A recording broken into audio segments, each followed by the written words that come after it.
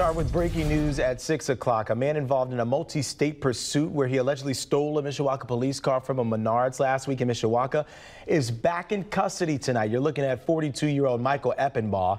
He was wanted on multiple warrants in Kosciuszko County. This is a look at the crash scene from Friday in Cass County. Eppenbaugh was wanted by multiple agencies in northern Indiana. He was located at a business in Napanee this afternoon. When approached, Eppenbaugh fled to a nearby barn before he was ultimately detained by police. He was booked on 5 warrants, all from Kosciuszko County, for failure to appear in court, and he has no bond tonight.